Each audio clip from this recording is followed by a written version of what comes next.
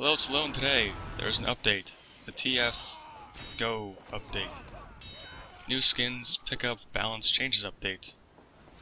Everyone's saying Valve ripped off CSGO, even though they own CSGO. But honestly, I've never played CSGO, so I don't know what's supposed to be CSGO. Keep saying CSGO, so I'm just gonna assume they stole everything. First big change was that now you can use weapons that you pick up. If there's a weapon on the ground, and your class can actually use it, you can pick it up and start shooting people. It's just for that life, so now you can't pick up an Australian, profit $50 and buy a pizza. That was my first thought, not the case. So, I don't think this mechanic is going to make a huge impact. If you like the loadout you're using, you're not going to pick up some random weapon lying on the ground. Why would you? It's dirty. People have been stepping on it, it's covered in mud and footprints. Why pick it up? And if people somehow take advantage of it, it's only a trip to spawn and back.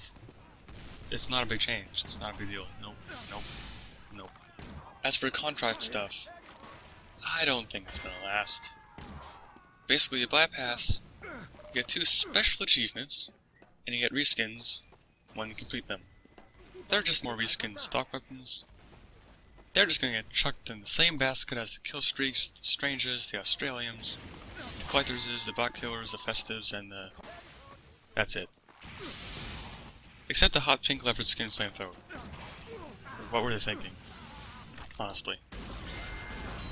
At least for me, the best thing in this update, by far, is the weapon changes. The big earner is actually useful now. Well, maybe it's a bit overpowered, but still useful. Mini sentries were nerfed, praise given. Dalkaspar, Canaris Kunai, Yuki Effect, Tomislav, Phantom War, Liberty Launcher, Detonator, Alibaba's Booties, all buffed and useful. The Cloaking Dagger is supposed to be buffed, but I don't think it's working right. The only weapons I'm a bit sad about are the Vaccinator. No crit shield means no easy way to deal with aimbot snipers. I have done videos about those before. Too many of them. And the Lock and Load. No more damage bonus against players. Well, what's the point now? It's basically the old Liberty Launcher for Demo Man. My advice would be just to bring back the first one. Remember when I had 2 pills and everyone said it needed to be buffed? Bring it back. Don't fix what's not broken. Now it's broken, so unfix it. Also, I have a theory that this is actually the NG vs Spy update. Both the classes got fundamental aspects tweaked and buffed. Faster building carrying, faster disguise swapping, less damage while cloaked, faster building, everything.